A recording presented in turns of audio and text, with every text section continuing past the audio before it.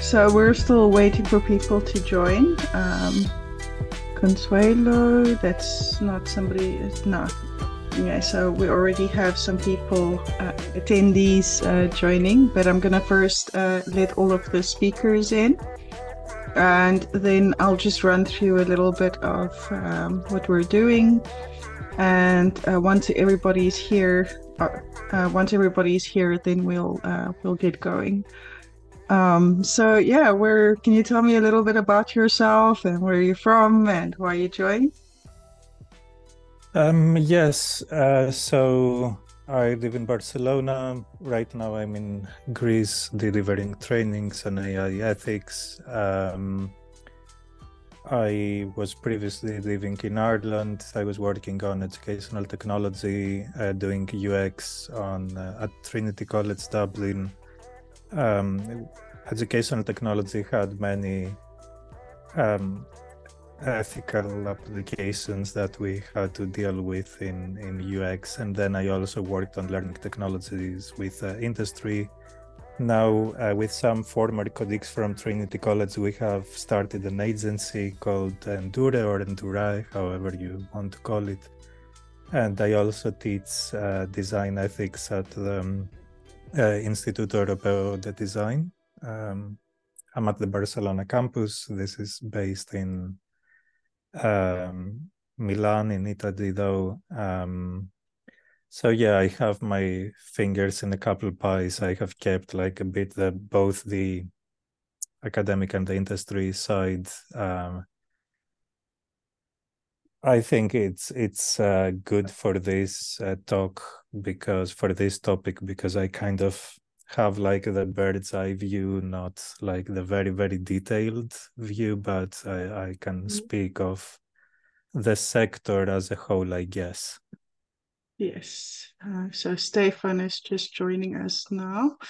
Yeah, I think it's always important to have somebody who sort of bridges the divide and sort of can see how things fit together. So yeah, completely. I think that it's very relevant. So Stefan, welcome. Sorry for the camera and mic being off. As you know, I need to ensure that during the discussions we don't get interrupted too much. And for that, yeah, the microphone and video is off, but you can always turn it on.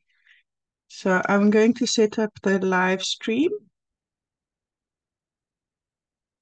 Are you joining the conversation, Stefan? I was just wanting to drop actually because I'll have to leave due to my parental duties a little bit later. But yeah, All right. curious. All right. Hi. Yeah, because yeah, so Stefan was on the panel as well. Well, you know him from the messages, so that's fine. So we're still waiting for people to join, and while we do, I will set up the stream and get all of the links going. So I'm just going to copy the invite link here so that I can also invite people online. There we go. And we'll see.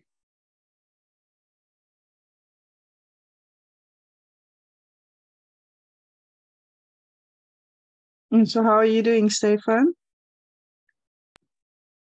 Thank you. It's been a good day, a good few days. My hair is on the edge already.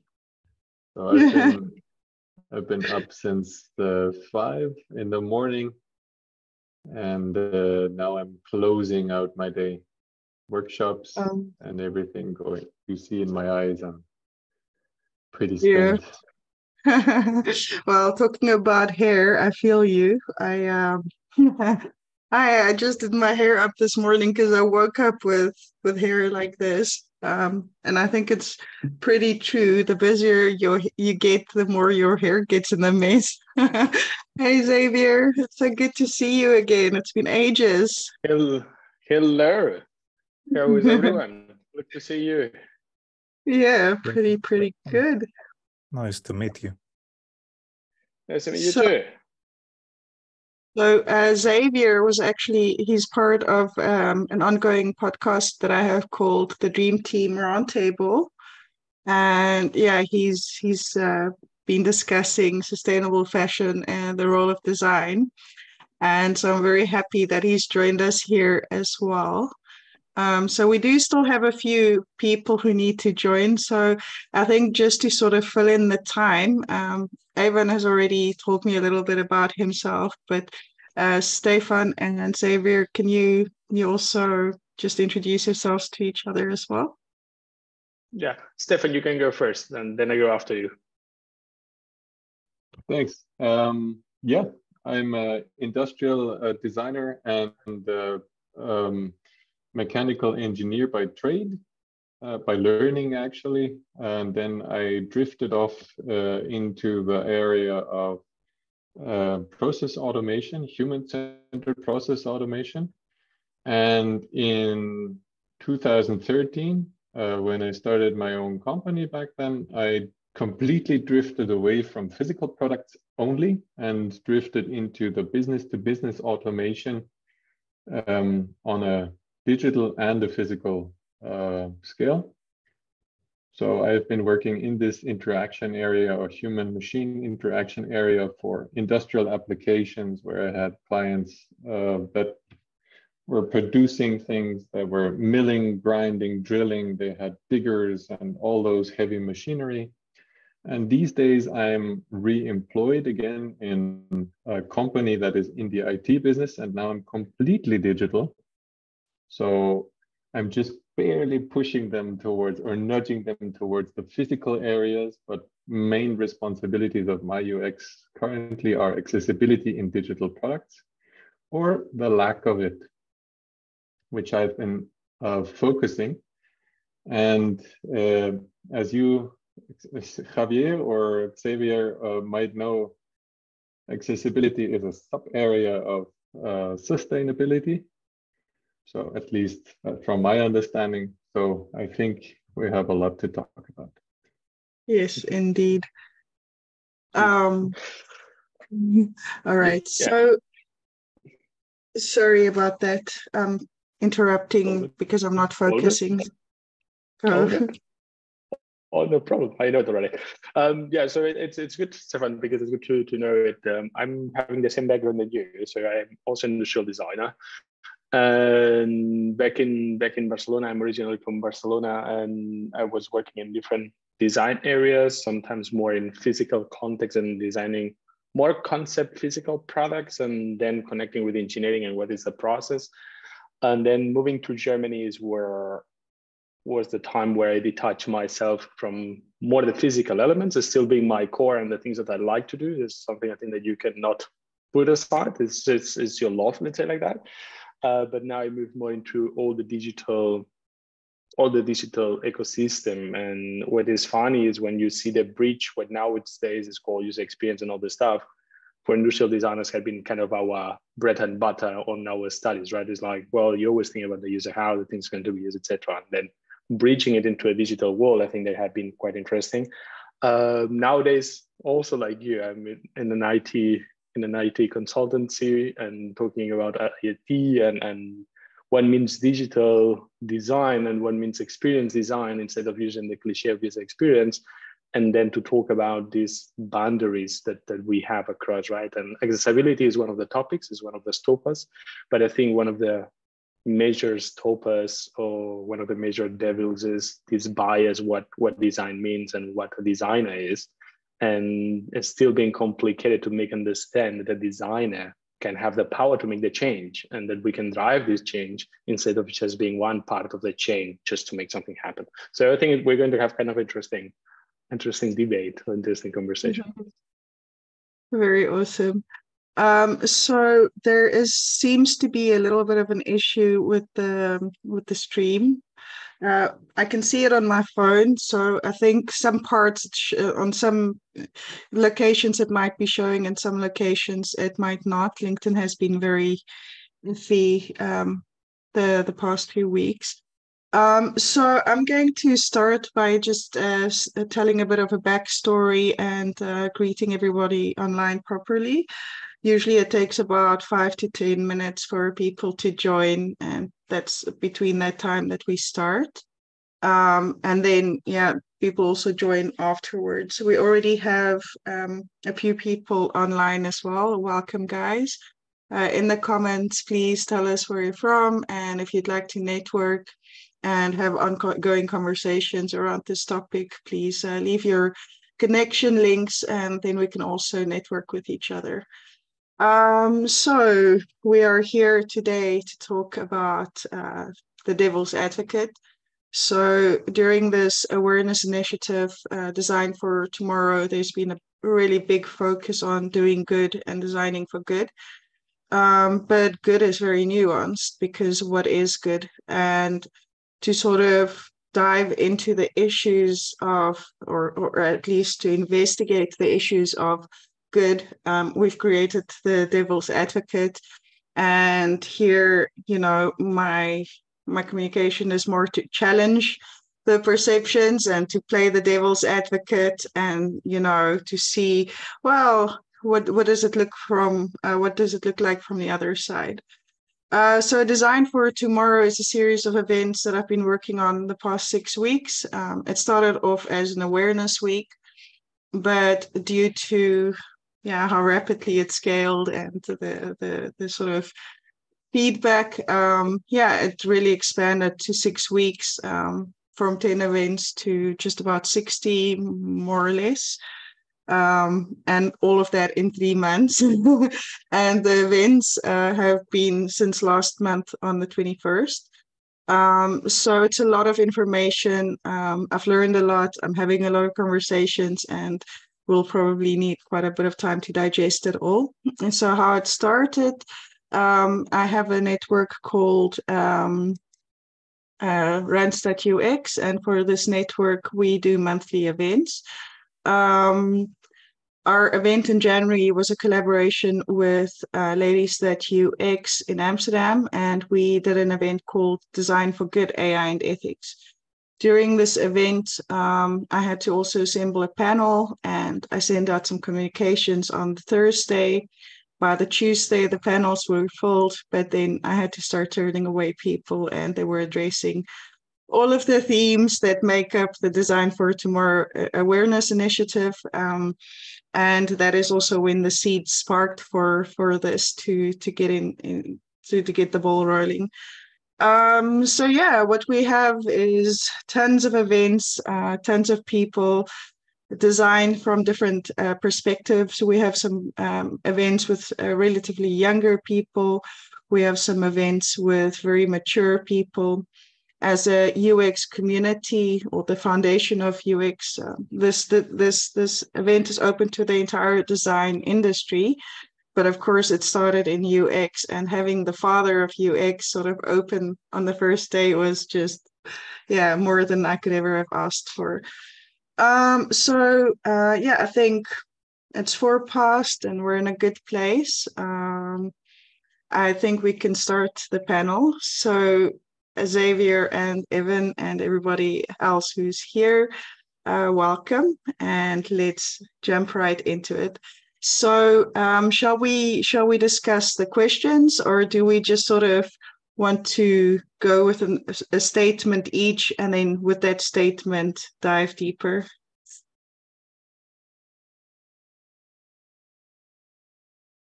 I think we can go with the questions if you don't mind. I'm fine with what you feel more comfortable. I don't have any issues, as you like.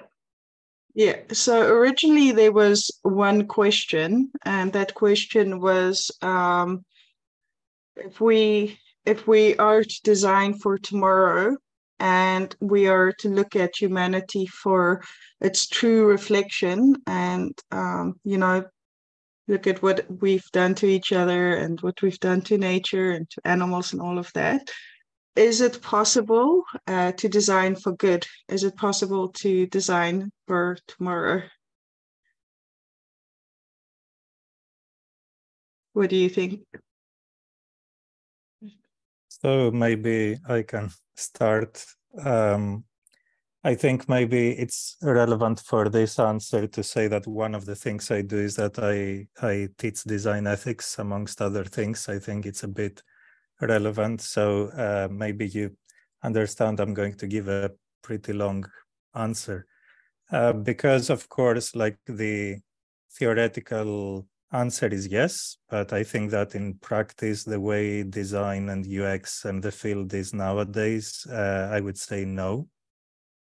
And to give an even more provocation to as an answer, and because we're doing devil's advocate, and it's good to provoke in the same way if we made a provocatype, like a provocative design. So in order to provoke and take the extreme point to drive an argument home, I would say that UX as it is currently is actually evil, and the net benefit that it adds is not there for a number of reasons that there is a long explanation. But I think that as a sector, we haven't managed to be provocative, to go a bit more beyond decoration and have true impact in policy at a planetary level. Of course, there are good things happening here and there. We all know, and we have worked on locally good projects. We have worked with good people, but I don't see the overall effect. We have been now around for quite some time, and as a field, and the negative side effects of modern production go on despite our existence. We don't seem to be able to be a meaningful break in the negatives, I would say. So this is my provocation. This is my devil's advocate. And of course, there are many asterisks there, which I assume are going to be parts of the discussion. So don't take it literally, take it as a provocation for discussion. Mm-hmm. I always make a point to try and emphasize to people that when we're addressing a certain situation, it's about the situation and it's about the topic, and it's better to channel your feelings to that instead of the people delivering the messages, because I think the old saying is don't shoot the messenger. And that exists for a reason, because we're quick to sort of react out of our own personal attachments. So yeah. And then Xavier, what do you think? I think there's different factors, and I agree with Ivan. So if you go back in history of the impact of design and how had been the correlation of design and politics, if you want to bring it, and how disruptive design can be, and how much design can have an impact into society, and that how can create change, that creates two sides, right? So there's the side where people don't understand it, then the people start mixing design and art when something becomes too much and too extreme because it's not solving a problem, and that can create the pushback. And then there's the other side where design has a positive impact, but it's not understood as a design. And this is where the gaps are getting a little bit tricky, and then how we fulfill these little gaps, right? And it's not only happening in design, it's happening in architecture. If we put everything in one bucket, right? How aggressive or how disruptive design can be to make the change or to make the impact into the minds of the people, into the society, right? And how we can address this. Can we make it through one product? Can we have it as a physical product? Can we have it as a digital element? Is this having something? Or nowadays it's all this afraid about, and that's a really interesting topic about ethics, is like how AI can affect and how we design AI in an ethical way, and why people are getting so much afraid. Is this too much? Is we are doing things, and it's now in media everywhere where people use AI to design certain elements that people got completely in panic, right? And that's where you start touching the afraid of the people, because sometimes it's a lack of misunderstanding, right? It's just like lack of knowledge. It's a new thing, and that is sometimes is pushing back. But you need to always step out of this comfort zone to shake a little bit the tree, to create a little bit of noise to find some certain answers. I would say goes more or less in that direction. Mm-hmm. So one thing that I've noticed is that in our various fields, certain things, the same metrics that apply to greenwashing and whitewashing also applies to design. And sometimes certain things are labeled as design, even though it's not exactly design. And the example that I think I use it frequently, and if you've listened to me before, you might think I sound boring because I'm repeating. But I studied some public relations, and during that time I was introduced to Eddie Bernays, not the actual person, but his work. And he is the father of public relations. So he was hired and he created public relations basically because, the government needed to find a way to make propaganda palatable, because during the war at that time, they'd used Russian propaganda to showcase, what propaganda looks like. And so they couldn't use this technique anymore. And of course, most governments do. But yeah, you don't have to just look at government, because businesses also reflect government. And I think, if you look at propaganda to PR, and then PR to marketing, advertising, and also design, you can sort of see that influence. And especially in UX, because UX is, founded in a lot of psychology, or at least human behavior. And this is also where dark design comes from, because you can use, if I come to you and I say, Xavier, what is your problem? Can I solve it for you? Then your information, you sharing your information is valid, and I solve your problem. But if I'm like, this guy has got a problem, how am I going to get his money and make him not a problem? Then the interaction changes. So how we exploit the possibilities, I think, is one of the main factors in why one might say that UX design is evil. So in the pursuit of designing for a better future, what are some of the unintended consequences or negative outcomes that designers and innovators should be wary of, and how can they mitigate these risks? And I you will can just go. like I will just would like to make one comment about what you mentioned about design and media and PR, etc. Right, and that's a good example. So when we talk about design, there's a lot about. It's not about the UX only, but back on times when it was graphic designers, and then you have agencies, and you had a lot of people drafting really kind of aggressive campaigns with a lot of impact, right? So we're create kind of a different mindset and how people perceive different things. I think that's the key for me is when we are designers, or like to claim the designers, we see things from a different way, right? And we see things different, and we try to be more humans. And that's a part that's sometimes more complicated, since we try to be more empathic and understand who is on the other side. We're able to craft something that creates an impact. And this sometimes creates this fear, like, okay, these guys know what to touch, and that can be really dangerous. And that's, for me, sometimes interesting, but it's our, poker card. It's like how we can use to create the impact, and how we transform the message, how we communicate it. Doesn't matter which is the vehicle that we're using.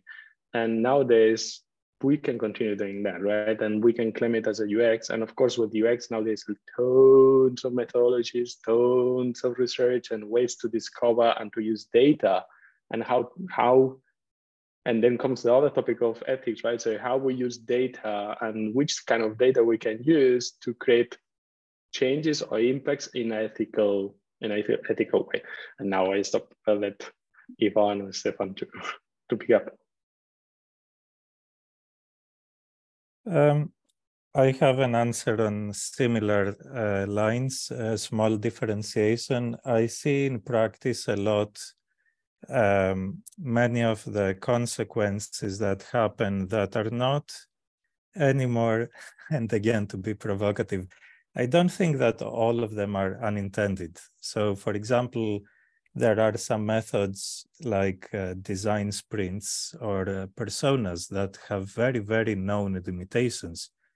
I have nothing against them, but they have some criteria to pull them off well. And we know how dangerous it is to use them in practice if these criteria are not met. However, we see them again and again in practice that many teams, companies, even either multinationals or startups or NGOs, they don't invest effort and time to meet these criteria, but they want to go to the quick solution. Like, okay, let's do a design sprint without taking care if you have the right people in the room, or because then your input is going to be like meaningless, more or less. The same with personas, that if they are done without some consultation with actual people, with actual users, then they're just theorizing. They're not like a persona of anyone. And these are just examples. I don't want to focus on these specific things, but these are examples that we know as a field for a long time, and we don't seem to be like, every time I see a lot of complacency that every time that you say, well, maybe we shouldn't just start it, maybe we should plan a bit better the design sprint or whatever it is, then sometimes you get a lot of I don't know, negative reactions, let's say, maybe even from people in UX teams, that no, you're like a naysayer and you're a negative person. It's like as if it is about the personality. It's like, no, I'm like supporting a position that we should prepare our artifacts according to their proper criteria. It has nothing to do with me as a person, but I see a lot of complacency and conformism that let's just get this project done and then we'll do it better in the next one, or we need to do this by this deadline or this quarter because people want to get bonuses and so on. So this become more important in the day-to-day. So like the day-to-day ethics, not just the data and the AI and the hot topics that people talk about in ethics, but the boring ethics, the day-to-day in the office. I think this is something, again, because of my teaching gig, I think that young designers, they don't really know how to behave in these situations. These are, when we talk about these things, like how to be a professional is when I get most of the questions by students. So I think actually, back to your question, that this is maybe a mitigation mechanism, that maybe we should be talking more about this stuff. Maybe we should be teaching more this stuff. It's not going to make anything perfect, but I think it's going to help us hold each other a bit more accountable than we do at the moment. I found it quite curious because when I studied, I did a year of law. I did some training in public relations and also in multimedia, all of that in South Africa. And through all of those studies, ethics was one of the subjects that we covered. But from what I hear, a lot of people that I've worked with have never even heard of ethics. And so I think, what is it that South Africa is special and they include it in their education, or is it excluded here for a specific purpose? now also on top of that, while I did have some training on ethics, the majority of what I remember about it is don't price your work unfairly so that you can so that you put others out of work. But I guess there were some conversations at that time. I didn't it didn't affect me because I needed a job and I'm going to do my job. And I think that's a lot of young designers. That's also why I have the panel on empowerment later this week, because, you know, these issues, why do they exist? Is because we all need jobs and we all need money to survive. If you don't have money and you end up on the street, life is pretty terrible. So this sort of fuels that rat race. And I think, you know, in many ways, when you see poverty, those people live an unforgiving life. And an unforgiving life is a very devastating and hard life to live. So I think we're all sort of like fearful of that. And so then it boils down back just to the people, you know, what motivates us to do what we do.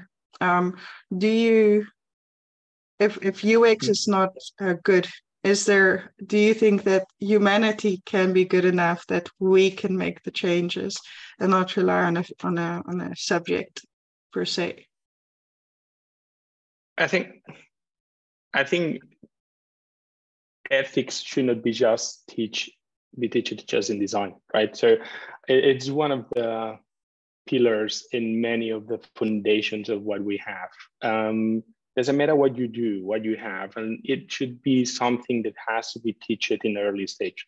So somehow ethics, the word ethics sounds like this nothing to do with me, but at the same time, everyone wants to be treated on a proper way. And back into ethics in design and your question, if it's just in South Africa, etc. I also had I think it was a full year of ethics in design, etc.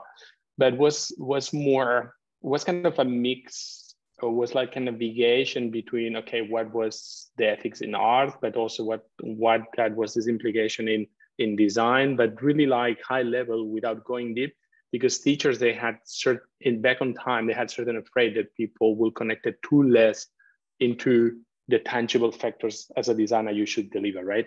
And less thinking about it. Back to one sentence that Ivan said I really like, is the part of conformism. And I think nowadays, and I fully agree on the topic of design sprints, personas, all the exercises that you can mention, people, for what I see, and I see people really, I do a course 3 weeks and then I know personas, I know how to do personas. And just they do it not because they believe that is what they have to do. It's just they do it because it's like, oh, I learned this is the process I have to follow. This is the KPI I have to check. I have a persona. I don't know what a persona is. I know the definition, but I don't know the implication of it. And I agree that can be so dangerous, right? Or you discuss with a manager, and then the manager is saying, "Oh no, you guys, you have to do the personas in 2 hours." Like, but 2 hours, but which kind of data? No, just create something. And they're like, "Well, this is dangerous, not for me. I mean, you can pay, that's fine, but it's dangerous for your business because you start losing a lot of information, and the product that you're going to deliver most likely will not be ethic to the customers that you want to bring, right? So there's so many dangerous points that I think people take now all these methods by the book without really thinking what is the implication of these methods, and just they're doing it just by the sake of doing it.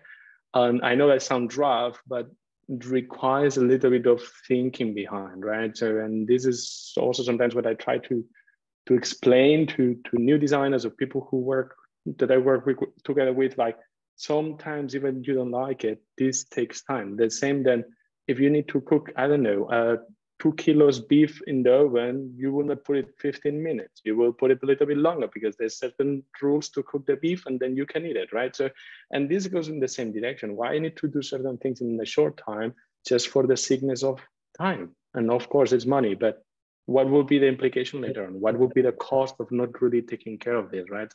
And I think this point of conformism, I really like it, and this mitigation part, that's just a line that I really took it. It's really cool. Yeah. So to go back to the question, to add to what Javier was saying, is that one part is that, for example, I had designed the course on design ethics many years ago, and I was trying to find a school to teach it. So it wasn't the case that the school hired me in Europe, and it was really difficult to find a school to teach it. So this is my personal experience. I haven't done research on all the schools. So credit to the Instituto Europeo de Design for taking my course. Then, yeah, I really like the everything that Javier said, and just to add something, it's a bit. I understand also what you said about people wanting to avoid the precarious position in their job, and this is a contributing factor to conformism. It's not just culture, but it's also necessity at some point. And for this reason, it is unfair to put all this pressure on individual designers.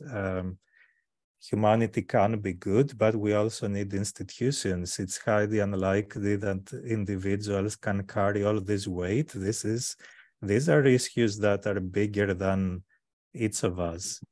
And right now we don't have something that's, I don't know what the solution is, because this is not like one person is not going to make up the solution. We need like to come together to figure out what happens. But what I know is that most of us do things with software, and right now, if a car or a like radio device has something broken, they're going to recall it, and you are not going to have the product until they fix it. But with software, it's not the same. Like, they fine these companies for violations, and their products are still up while they pay the fine.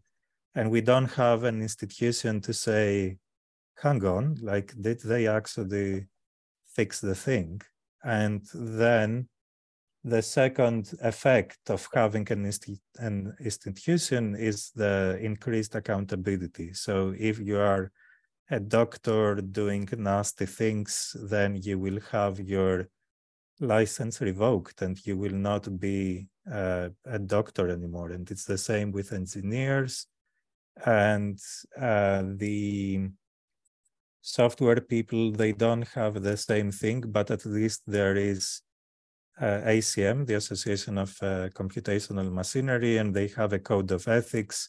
So at least internally, for their own events and their own trainings, they have a code of ethics, which is actually quite good. If you go to this amazing resource that's, let me get the URL right, ethicaldesign.guide. They also have in the resources the ACM code of ethics and many other ethical things.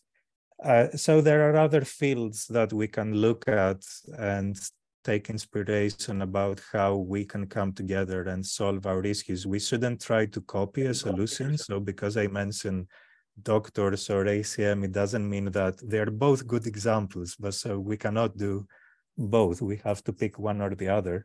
But I think we need more institutions, because like I watched like a couple years ago this Mark Zuckerberg depositions at the US Congress. It was 10 hours. I watched all of it, and it was a fascinating watch. I recommend it if you are into design and the implications of design in society. there were so many questions that the Congress people were dancing around usability issues and accessibility issues, and they never formed a straight question like, oh, you said that you have built this capacity into your platform. Have you tested it? Does it actually work for people? They never asked the question, which led me to believe that we have not made enough of an impact as a sector to be able to, for a congressperson to ask this, even though they were so close. So yeah, I think we can do it, but yeah, I don't know how myself, but I'm open to cheer the efforts. I think Xavier's got something to say.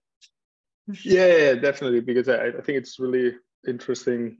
Again, two super good lines. I think this comparison about if a doctor, it goes together with the time, right, and then the process. So if a doctor goes into an operation and decides to say, well, a heart operation that has to take, I don't know how long it takes, let's say 3 hours, and then say, no, now I'm going to do it in 1 hour, and then the result is not the best. Well, most likely this guy is going to lose the job, right? And he can argue whatever, but he didn't do the proper steps, and perhaps this fact of doing it in 1 hour instead of 3 hours is saving money to the hospital, electricity, whatever. But this is not an ethical argument to change the way. So that goes directly into the design topic. And I think sometimes we need to, there are easy examples, and sometimes I needed to bring it more into certain cabinets and certain levels to really put these clear examples, maybe talk that they understand about it.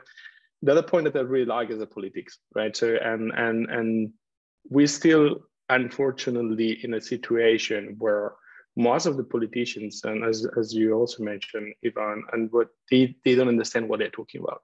And that was visible when they have been making their questions to him, right?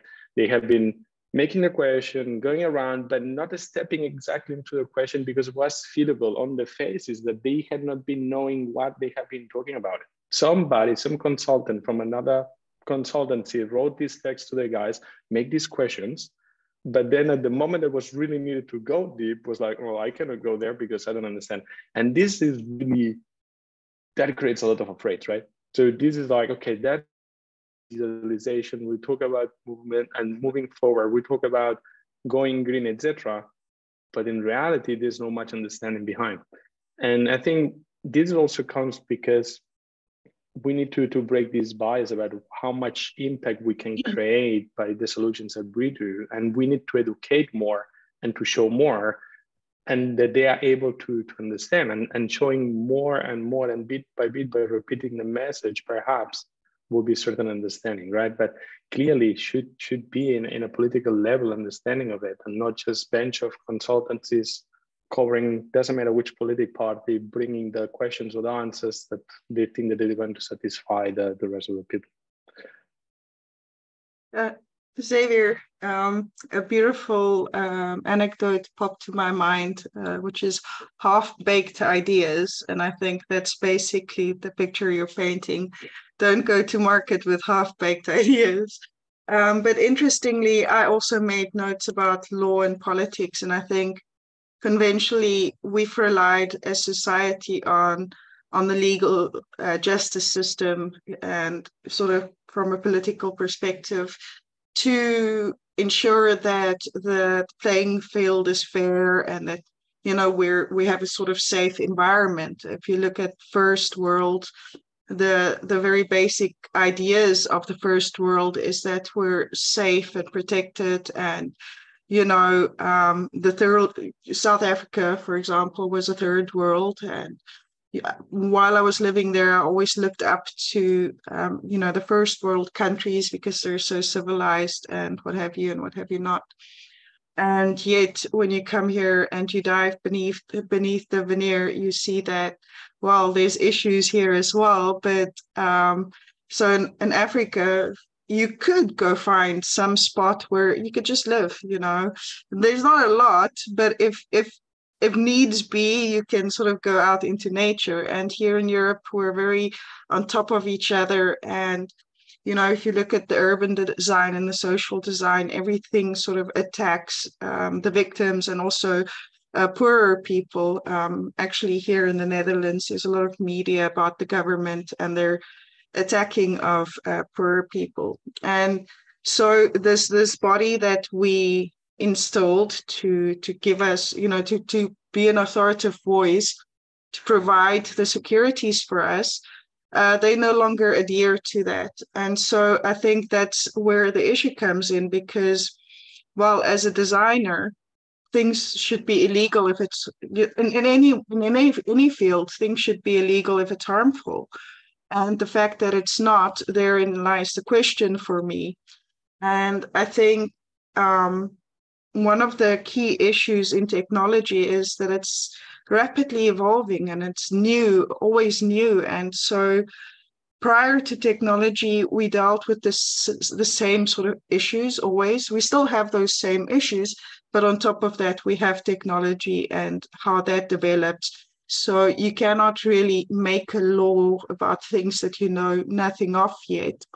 And because there's sort of this tug between government and business and society on certain levels, businesses often don't want to share with government what they're doing. And so government obviously has no idea.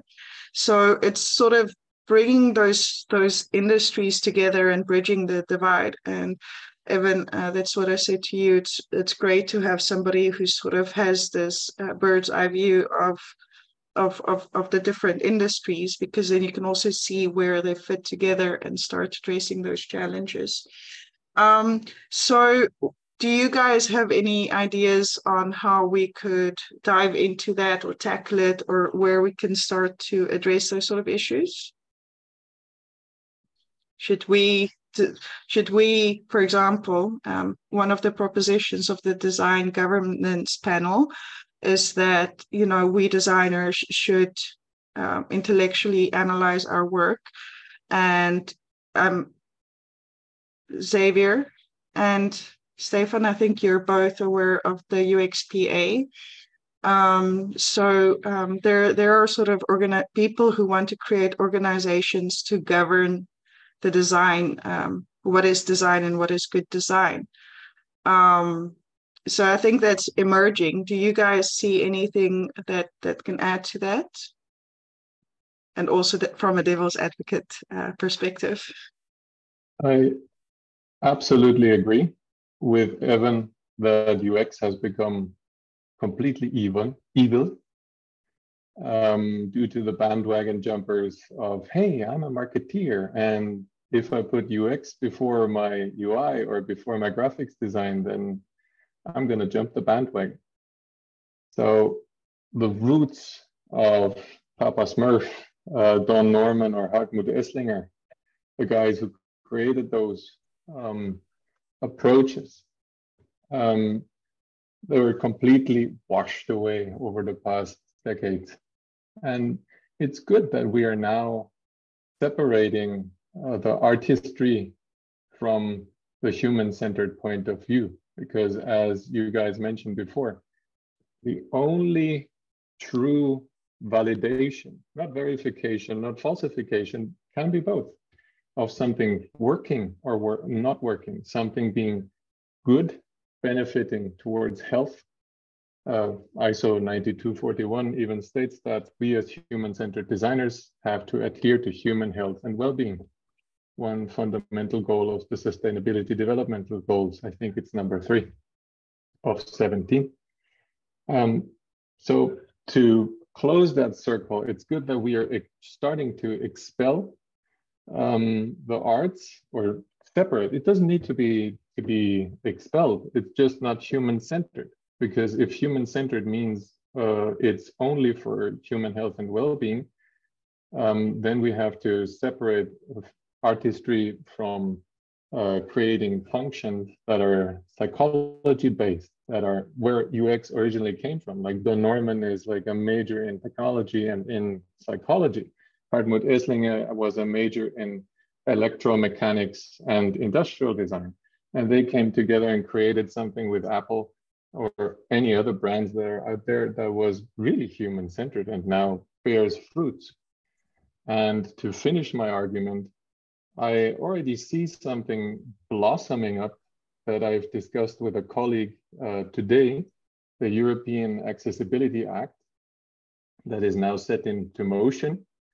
And from next year on, it will be punishable by law in your states, not mine, since I am in Switzerland. We are not following suit so fast. In Switzerland, people are watching and seeing how the punishments of companies that do not adhere to the minimum criteria of including people will work out. And most likely in 2025 or a little bit later, we'll follow suit and then also say, as Switzerland sometimes does, yep, I think it works. It's ethically okay, so we can follow up. So that's good. And we have created, like, we're in the discussion. So we're expelling design for design's sake, or for me, I'm doing it for me, and saying, okay, whom is it for? We're starting to test. Some of my clients have cautiously been like, maybe we should test because it saves us 1/400th of the money we would have spent if we would have developed chip and then it was the wrong product. So I see it in a positive kind of light, but I am with Evan. UX has become really evil. You know, it's funny because my perceptions turns it around. So for me, art is very human-centered and science is not. So science is supposed to be very logical. You have to test and validate.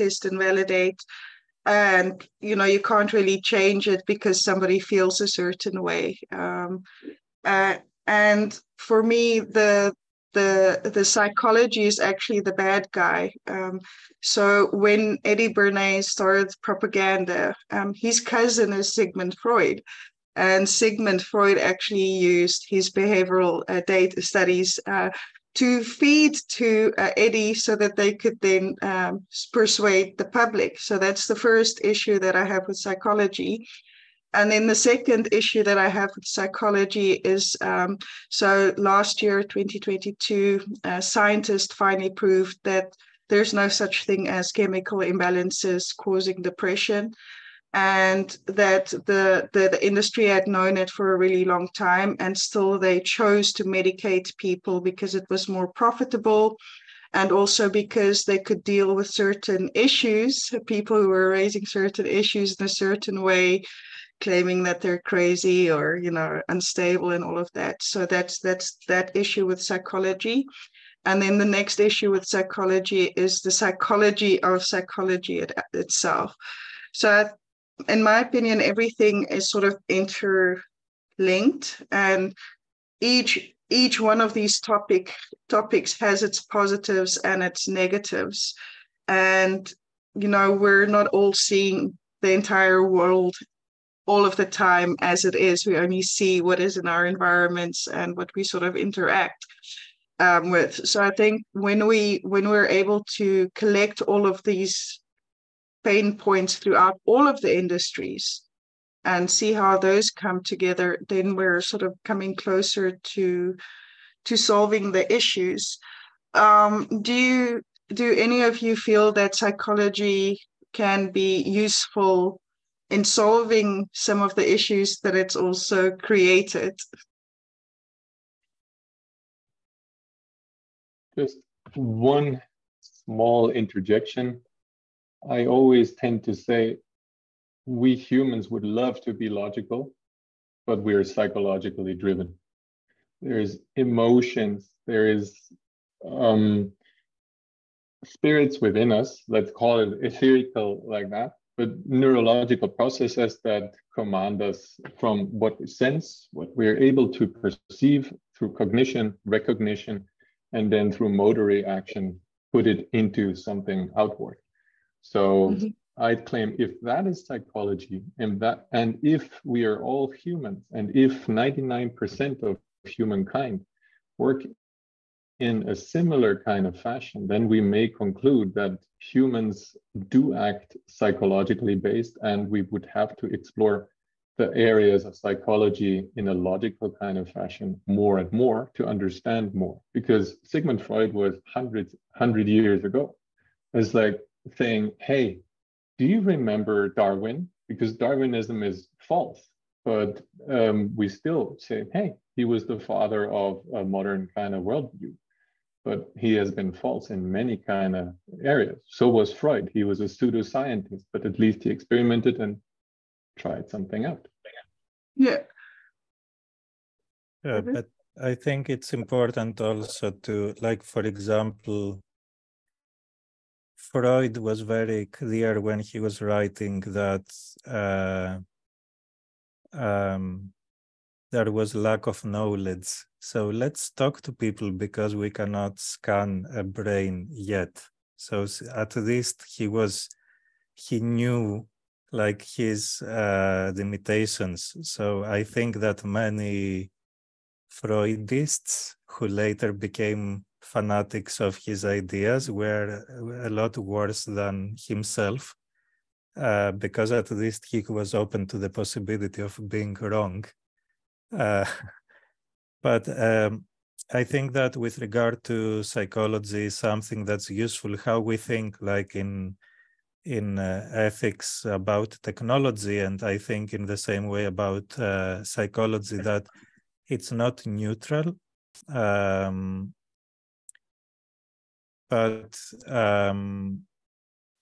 So give me a study and show me the design and what it is for and who it was designed by, and then I will tell you like about this specific, like it's designed for a purpose. The same way like technology, it's not neutral. So it depends, like when I like this field of philosophy that has to do with ethics that's called phenomenology.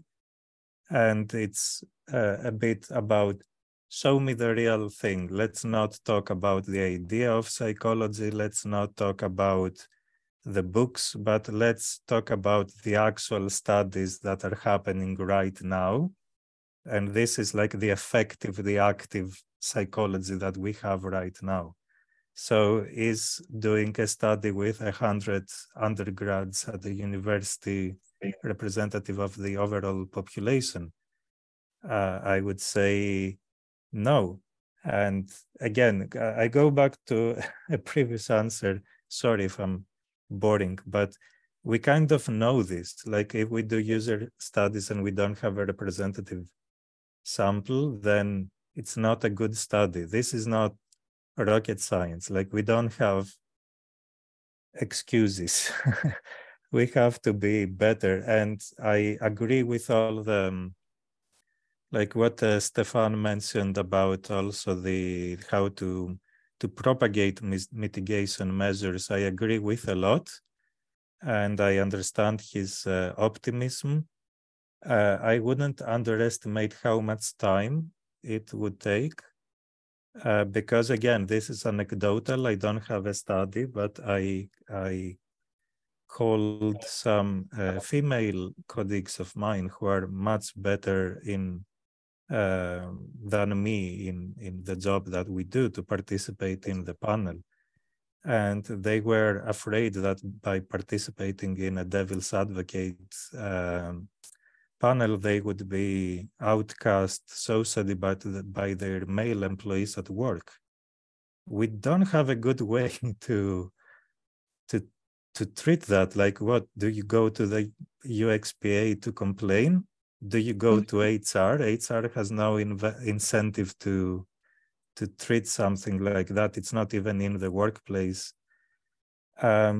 So we understand how to mitigate, how to propagate many of the mitigation effects, but I think we're not there yet. We have a lot more work to do. So while you were busy speaking, when you started, you apologized for being boring, and you did that before as well. And then I made a note here about, the sort of interactions that you get.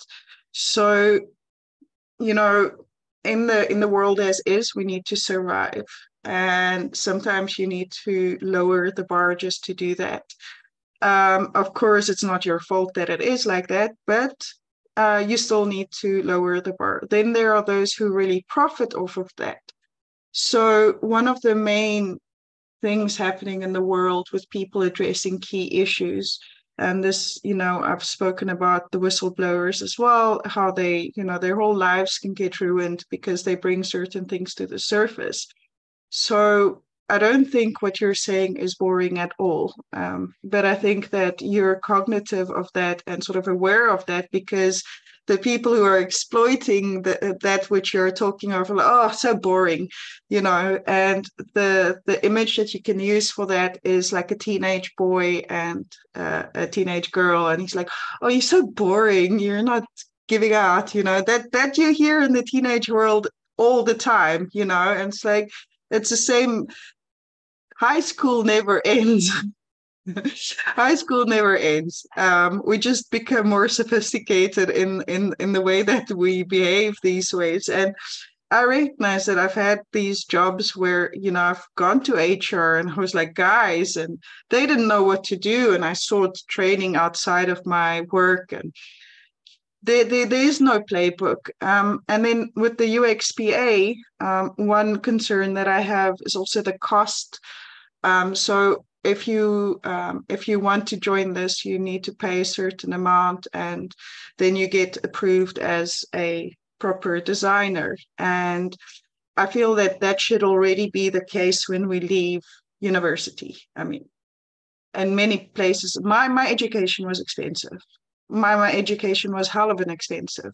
It's not as cheap as it is here in Europe. And so to pay that much money and to spend so much time, you should have some level of being able to, of just ability. So then that question comes back to education.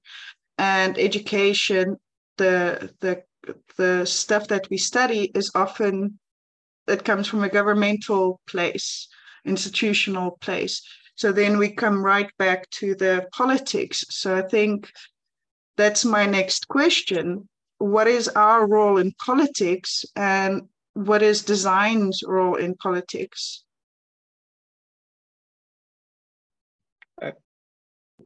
I do. I think the role, the design, how to put it? So I think design plays a big role in politics. So, and had been playing always, and had been in different sectors. So you can take it how, I don't know, how if a designer creates something that really becomes, disruptive and people want to have it, but doesn't fit into the mindset of the politics of certain country, that will have a massive impact into the politics, right? And you can, and sometimes we're seeing it just from the perspective of our countries or where we're living. But if some designs that for us in Europe, they are normal, if you bring it to Middle East, you bring it to China, you bring it somewhere, that will have a massive move. That will create a massive, noise in a political level, right? Doesn't mean that politicians are going to take it and do it, but will create a move that will have a political impact. And I think it was like 5 years ago, it was an exhibition, I don't remember where it was, I think it was Berlin, that was about the impact of, or was in Munich, but it doesn't matter. So it was like the impact of design and in politics, and actually had been showing since, I don't know, since posters had been created in Berlin, because that had been designed, and people trying to forget that was like, print was existing, and that had a massive impact to our daily technologies, that these technologies also have been designed, or how we are using cars, bikes, or certain levels of transportation. And this has an impact into the society. The moment that you design something with impact into society, indirectly or directly trying to have an impact into the political situation. The question is, if politicians reach the point to understand what is the impact of design and how beneficial design can be for a political situation, right? So we have a crisis. And I think it was, I don't remember which architect it is, and it's an architect from Japan. And there was a massive catastrophe, and he designed houses based on carton just to have something quick solution to fix a catastrophe, but was at the end was like a political situation. So this architect came with a really brilliant design idea to solve a problem, which at the end saved us, sorry for my French, but saved us of a certain politician because came with a brilliant solution, right? And this is the impact sometimes of design. And then that makes things like, that can make a change. And if you look back in history, as you mentioned, also in PR, communication, political communication, etc., always had been designers involved in a certain direction, right? And you can bring it to pop art, you can bring it to any scene that create kind of a political move on the streets. And I think that's quite interesting. And then of course now topic, as I mentioned before, all the topic AI and the ethics of AI or accessibility topic. This is also how sometimes it's sad to, when you think about it, such a sensitive topic like accessibility, right? And digital accessibility, if you want to go more in detail, became so political. And now a bunch of politics or law people wrote laws about accessibility, which, yeah, there are some of them that are okay. But my question sometimes is how many designers have been involved on the decisions of what means accessibility or not accessibility, right? Because you look at it and it's like, nice, that's a nice law to target somebody and you have to follow this and you're going to have a fine, which is a way to measure things. But sometimes it's like, there's no sense of design also inside, right? And you feel it, you can smell it. And where are the boundaries and where this understanding and where is the involvement of design and politics and to create a positive impact into a society at the end. Definitely. I definitely agree with that, what you say, Javier. But the good thing about that is, especially regarding accessibility, there's a chance because there's not yet any authority that really assesses, okay, you're certified. So it's a constant test that is possible. It opens up a whole hellish kind of door. I also had that with the same colleague I mentioned before today. He said, yeah, if our, what's that called in English? Competitors. If our competitors try to unleash hell upon us, they can just nitpick and go through the lists of things that we do wrong. And then we will be fined 5K euros each week that we are not able to fix the 138 issues that they find. So it's social experimentation in progress. But at least, and coming back to the architectural background, I mean, how was the code of ethics in engineering found? There had to be a few bridge catastrophes in America to happen before people were like, maybe we shouldn't make bolts out of wood.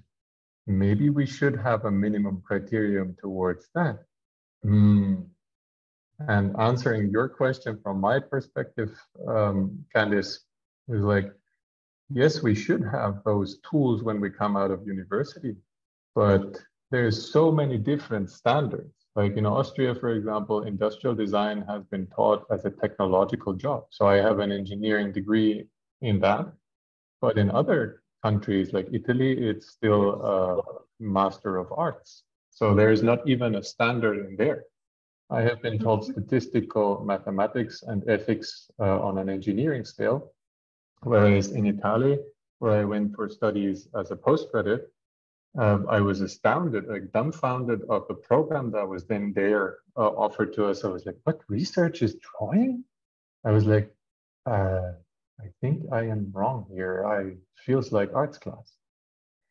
So UXPA or UXPA is a good way to like accredit people in a certain kind of area of human-centered design according to certain acceptance criteria. And they need funding, and also like free education seems to be not so valued by people. So maybe if it costs a little, we here in Switzerland have the Swiss ICT. It's also costing money to be a member, and they have studies that they finance with that. that in return are given to us back, where we have salary reviews and quality reviews and all those kind of things that get our quality up, up, up. So it's a self-funding kind of issue. So I think it's optimistic. I think it's good. I have a million devil's advocate questions. So one thing that that I'm addressing in the design empowerment and the design governance panels is sorry, which one is it? Yeah, the exclusivity of the design industry. So design is already something that can be quite costly to get into. And then on top of that, you know, if you look at the in-group, out-group mentalities, the designers who typically win the awards, so I've been nominated for some awards, and then I go and I give my details and stuff, and then it's, oh, you need 5,000 euros to enter this competition. And so that excludes a whole lot of people. Now, one of the major issues, I think, we all have different views. One of the major issues that we face is the luxury mindset issue. Now, when you're so self-contained in this bubble of reaffirmation and self-confirmation, then often you only take on your own ideas while excluding the rest. And this is often what I see with people who try to solve poverty. Sometimes they live in such luxury that they think that other people's problems are the same as theirs, and so they try and solve it with the same methods, but then it's no longer applicable. So in my belief, the best way to leverage and harness design to its full capacity is through inclusivity, including multiple people. And then I had a very a question about the legality. So from accessibility, there's all of these legal things coming. And yet we don't see the same legislation for dark design and unethical design. And I think, Evan, you can really touch on this more detailed than me, but this is the image I get. So am I wrong? What is causing this sort of vision to appear to me? So to give like one kind of answer to both questions, both the luxury and the dilemma about how far do the legislators go with regard to the companies, a lot has to do with the current economy, that if you have a company, an agency, or a business that makes the same profit every year, even if or every quarter, even if this profit is really high and comfortable, this is considered actually bad. They call this like a zombie business, because you have to have growth. So your profits need to grow and grow and grow, and this in a world with limited resources. In this world, it makes it very difficult for a community co-design solution to win an award, because obviously it's going to have certain attributes that have to do with practicalities, because it's a community design, as opposed to centralized design. And the legislators are in this position that the companies also create jobs, and they have all this lobbying pressure to keep them running on the one hand. On the other hand, they show some positive aspects. I don't think it's only the Accessibility Act, but I think that also the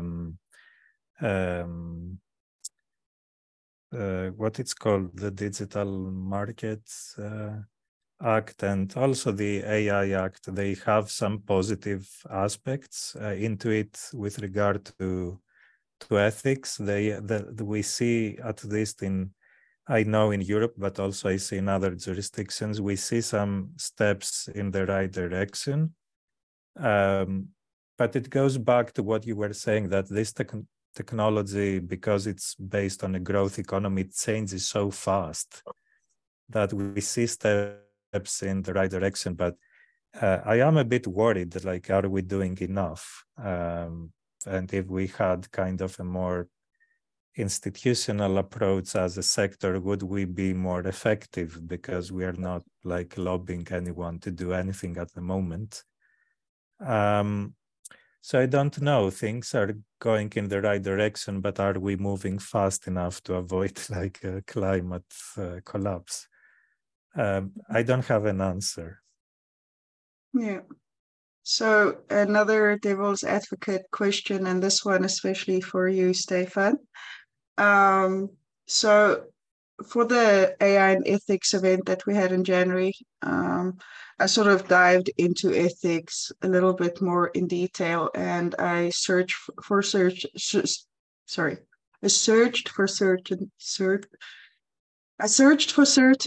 cases, and one example that I found was where a group of people were calling for accessibility, and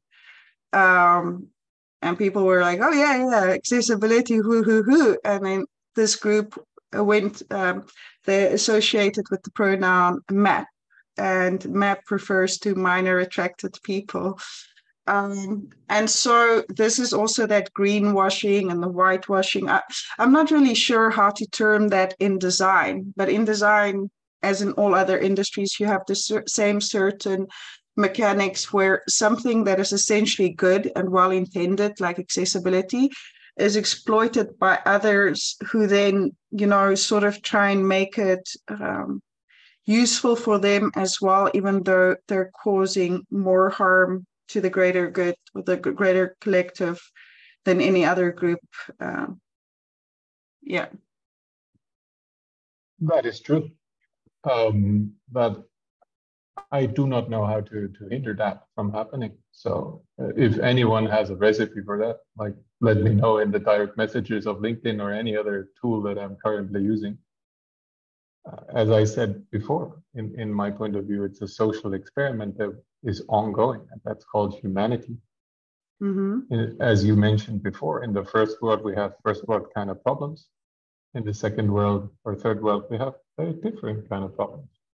So it's as designers, and there I quote my friend and mentor. He said, the only people, or in his point of view, like the only people who can change systems, who are change makers, and it's our duty, is designers, not design, not anything, but us designers.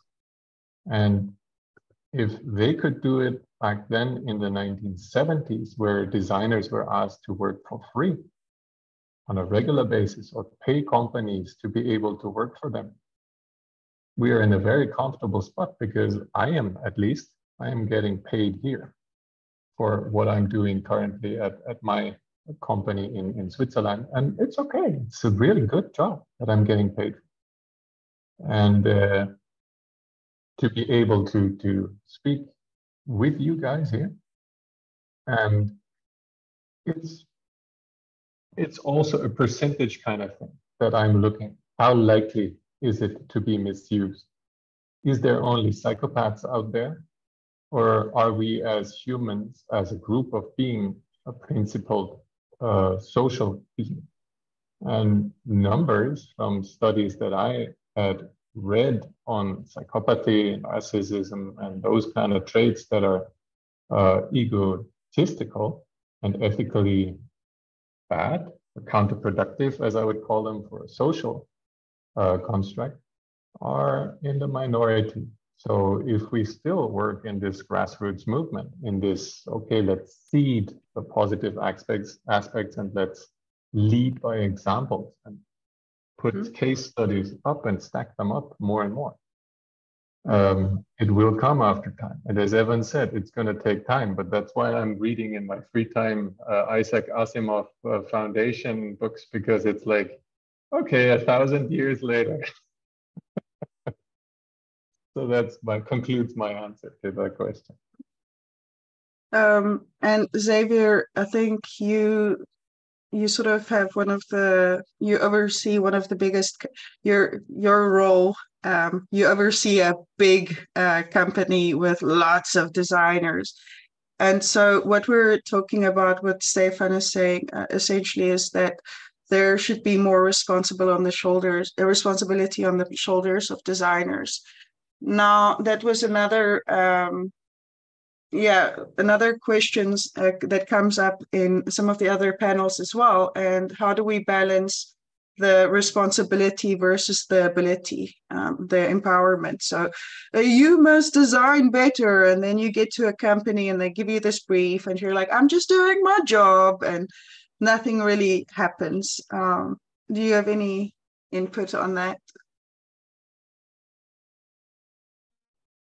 I think it doesn't matter also the size. I think it's kind of, we are in and we have been talking during the panel. There's this part of comfort that we are reaching, and I see more and more new generation of designers that they're looking for this comfort, right? So like, I remember back when I started design, was just, I want to have an impact. I want to, I can work for free. I want to learn. I'm hungry. I want to make change. I want to be these guys that I saw that can make a change. I want to have a proper solution and have a positive impact in society, right? So that was my drive as a designer. And now when I make this question to new generation of designers, and then you have many of them, everyone coming from different sector. Now design is really fragmented, different chapters, if you want to call it. And some of them, they don't know where they are. But then you say what you want to do. And it's like, they don't have a clear answer. They don't look for this drive or having an impact on. And I think it's like some of the education got transformed, that they don't believe that their design has the power of change. Right, and these mindsets somehow got lost. They jump into a situation. The digital design is moving so fast that it's like they consider themselves part of the chain, and they need just to deliver against what the client is asking or whatever is asking. And I think it's just they don't appreciate enough what they can do, what they're able to do, right? And what we try more and more is to open this door, right? To say, you are able to do that, right? So your career is not stopping just as receiving a brief, deliver. There's not even briefs anymore. And as we spoke also about the design sprints and all the stuff, it's just, you just put a designer inside. The designer will do something. The designer will do a nice PPT. The designer will do something. And now this Figma, you can have this and you can go faster. But the mindset of, what is the problem that I want to solve? What is the impact that I'm going to have? Is my solution having ethical answer to what is the problem? And I'm able to convince through my mentality that we need to go to a slow down. We need to ask the right questions. We need to analyze more. We need to make research. So we try to empower more and more new generation of designers to make the right questions, but also to believe that they can make a positive impact.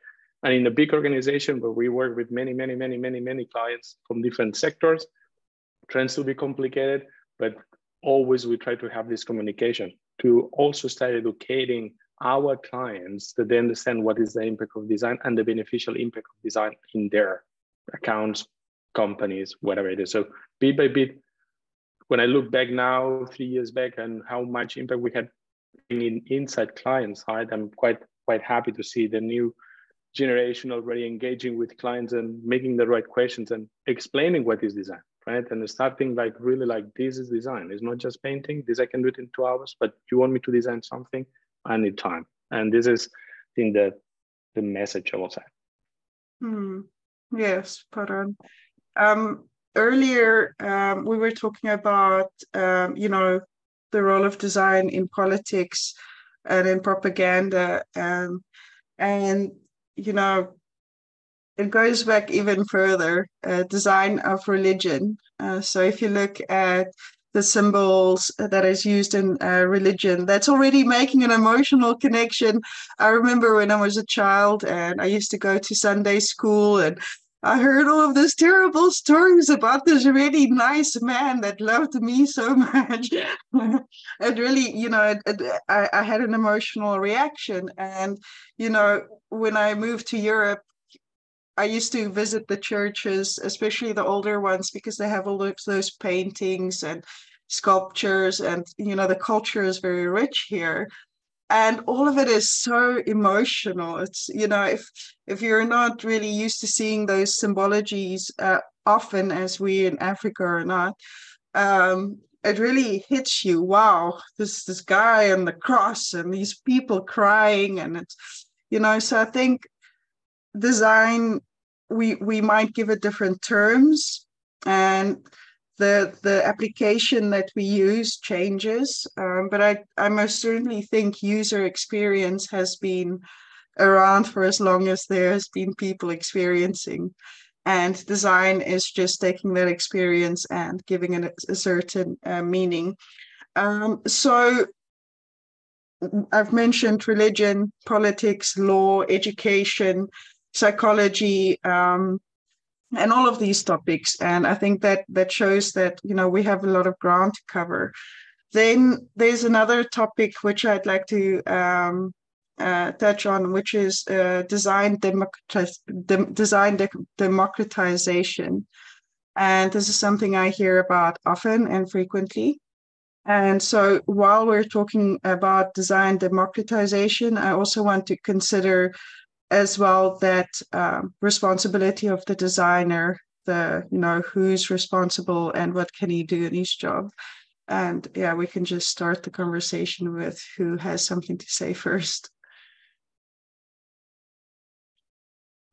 I will go back to the concept of phenomenology. Let's see how it happens in practice, because the idea is good, but what do we mean? Do we mean that now I cannot really design on my own anymore, and other people are constantly on my file, moving their little cursors around, and I am constantly under surveillance? Or do we mean actually co-designing with a community? So now I see the first type happening more than the second. So I'm very suspicious by this term, unless I see it in practice, and then it's good and it's fine and I have nothing against it. But I have seen so much terminology being thrown around and then being appropriated for other purposes that on its own, I don't think that it's a differentiator. Just before the rest of you answer that, what you just said, I would like to propose that we get to a terminology to, as we understand greenwashing, there's a simple word for it. We, as the design industry, should probably have a word where we can use to say, well, this is an example of greenwashing in design. Sorry for the interruption. Please continue. Absolutely agree. Could be experience washing, for example. But that's only a perspective. I do agree with what Evan said deeply. And going back to another topic, or no. Sorry, Candice, can you give me a cue, because I lost my track here? Yeah, no, I was talking about, the interconnectivity of everything. So I mentioned design and government and religion and education. And then we went into design democratization and... Thanks, that was it. Yeah.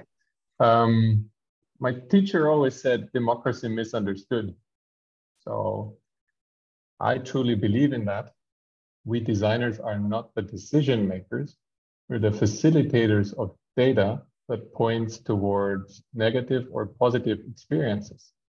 So as I said before, I'm a strong advocate for testing, testing, testing. As I said in a panel before, test the schnitzel out of any product because it will cost you 1/400th. And I belly flop with like projects before. It costs 400 times more to roll out half-baked ideas, as you named it before, compared to the testing, the one testing where we found crucial issues with usefulness of the product, wrong personas that had been chosen as target groups, usability and accessibility. Accessibility coming before usability, I argue. So 1/400th. So belly flop as often as you can. After 3 times, most likely you will have found 80% of the issues with your usefulness, your accessibility, your usability, and your whole inclusion. So it's pretty easy, but it's a tough mindset to get that, because in teams, designers are often put into the aesthetos, into the aesthetics, and not the ethos. So it has to be our effort as seniors. And yeah, I'm sorry to say that, guys, we are becoming the seniors. We're like in our 40s, sometimes 50s. And the young ones, they need us to guide them. So we need to learn business talk. We need to learn science talk in the sense of analyzing data, interpreting data, and putting it up for discussion so it's able to be perceived in management boardrooms. And we have to get ourselves into the management boardroom to be able to influence the decision maker. So those are my proposals, or my 50 cents on that regard. Democracy misunderstood is my last word.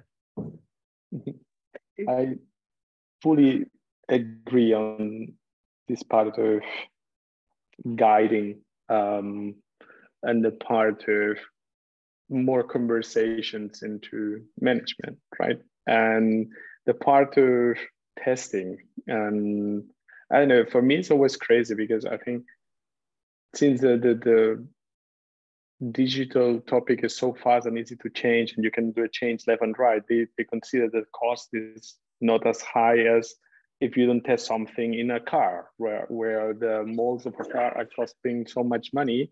And of course, then you need to test certain materials, or in aviation, right? You need to test, okay, is how many flights the plane can take, and that the material of the wings is going to be, still working. And everyone in their head is like, yeah, this is totally rational, makes totally sense. But when we bring it into a digital topic, everyone is like, wow, why would we have to test? This is easy, it's just one line of code. This is just, but when you start piling, then you come to the ratio that you mentioned, right? So how much money goes into the trash, not for proper testing, not for making the right questions, and not to challenge, right? So we go into the point that people go to the moment, like, why are you supposed to make a question? I will not challenge it. I know what is going to be the answer. And these conversations in board committees, in higher management, they're becoming more and more interesting when you really talk about what affects them, which is the money. When you start touching the pocket, and it's like, well, if you don't do that, could be that you just, or could not, just you're burning money, right? The same goes when you start and say you have to do a research. And then it's like, oh, why are you supposed to do a research? I know everything.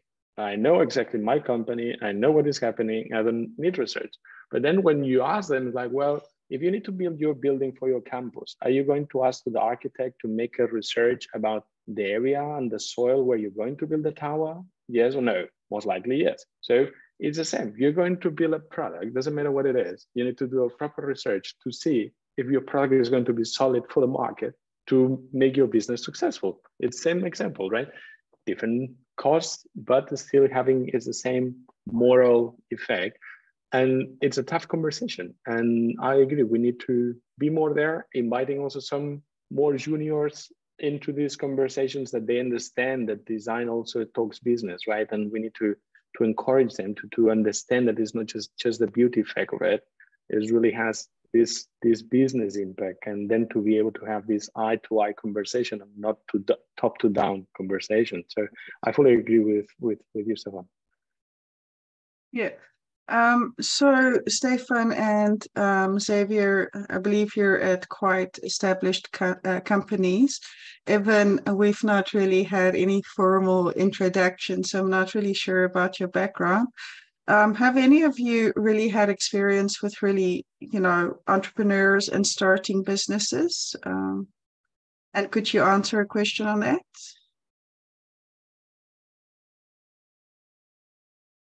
You're starting your own company, or? Well, so the thing is with big corporations, typically they have budgets and they already have certain profits going. But often what I see, a lot of the transgressions happen at smaller companies of people just trying to start their business, and they don't have the budget to perfect everything. And I don't use dark design, but from my own experience in design in focus, I had to go live with an MVP, and there are many areas on the platform that's I want to improve. I don't have the resources yet. And there are companies out there that, they depend. So for design in focus, it's not my bread and butter. So it's not a big deal. But for other people, it's a big deal. And so they would rather employ the darker designs. But also, with what we discussed about the exclusivity of design, with only a specific privileged selection of people being enabled to address the issues. How do we balance the field so that everybody sort of can get a slice of the cake fairly and equally without being already in a very privileged position? How do we enable the less privileged people in the startups and the scale-ups and so forth? So my experience is mostly with startups in a specific field, in educational technology. And there's a lot you can do with proportional to your budget. You can talk to people even before you have anything. So this is it costs more time than actual money, which some startups have, depending on how you're set up. And also with paper prototypes or mock-ups of services, you can do a lot. Even if you talk to 5 people, it's a lot more than not talking to anyone. So I don't think there are many excuses in this sense.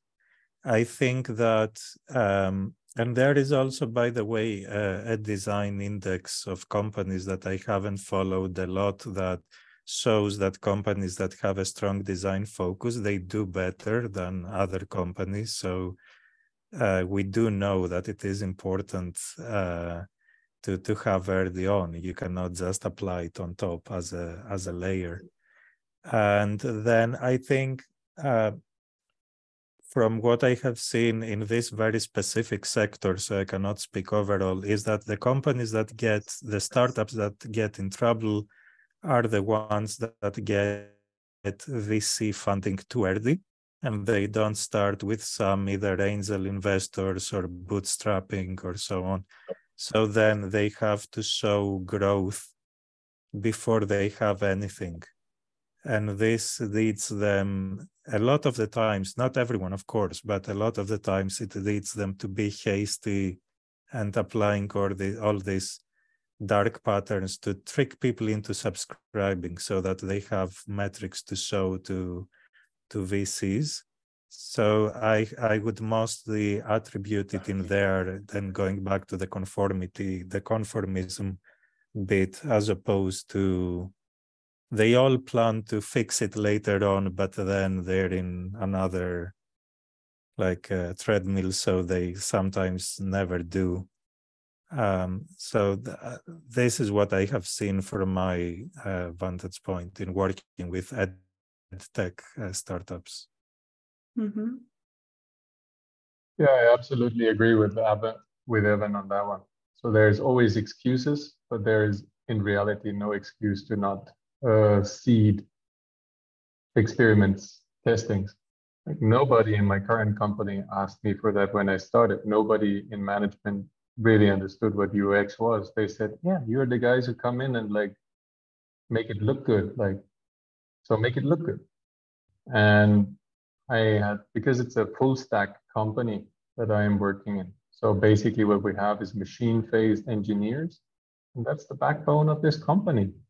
So they didn't really care about a person coming in and saying, doesn't work, is broken, doesn't work. So I had to package that in a very nice manner so that I was not kicked out of any of the rooms. And secondly, starting my own business, as Evan said, like it really also, to bolster that up, it helps to create yourself a budget during or a backbone of a financial budget during your years of service in another company. And then going out with like not 0 projects, but going out with one client that might found your basics. And then you have the luxury of slowly building and not having to grow too rapidly. And that helped me a bunch because after 2 years, you then have 3 projects. And then you have the dilemma of, okay, I need 2 more designers. Then you face different kind of dilemmas because then you have to be careful who you select and how to ethically raise those people and how to keep them interested in your company. And accessibility, as I'm wanting to say, like any company I'm talking to is saying, yeah, it's important. And then I say, cool, what's your budget? And then they say, yeah, we have no formal budget yet.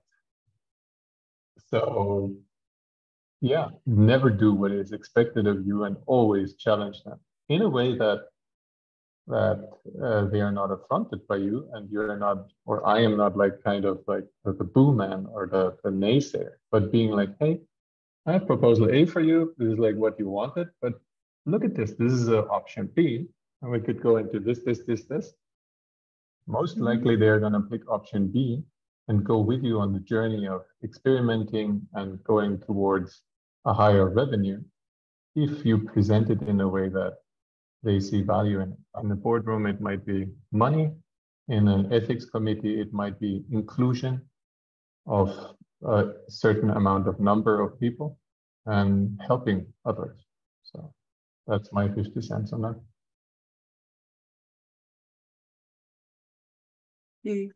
So the being in a, I think there's 2 parts. I agree with fully agree with both of you. And when you see, so I have been in working for myself. I have been working in big corporates, and I have been in 2 big corporates here in Europe and another one in Middle East. So really seeing culture crashes, etc. And what is the notion of design in corporate side, and then to see, okay, how they consider design, how you have to grow yourself in a monster organization as a designer, and that you are not targeted as the beautifier, and then there's value behind, and then going complete to the other side and going to a IT consultancy where the soul or the core of the organization has nothing to do with design. And then you need to go with a machete all the time between the teeth, trying to, find level by level and explaining how you can have technology, how we can talk about technology, how we can talk about business, and we're not talking about design. So why we don't have, how this goes together? How in 2023 we're talking still about architecture, but we don't show what we are doing. So it just doesn't go together, right?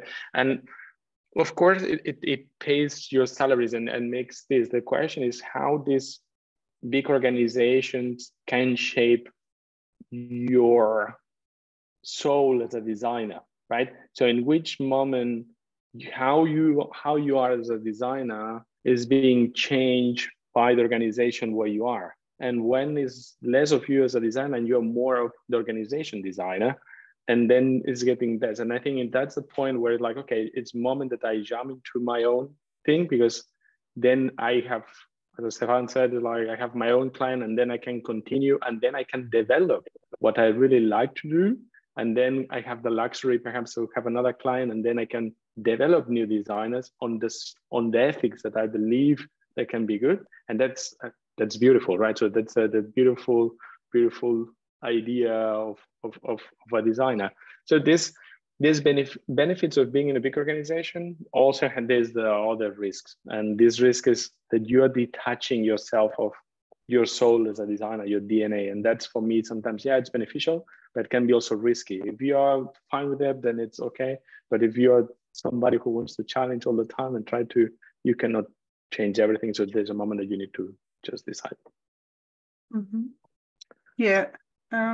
Okay, so I think there's two more questions. So the one is from the audience on LinkedIn, and actually I'm going to ask that first because I need to sort of structure my next question. So does UX as a field have any competition?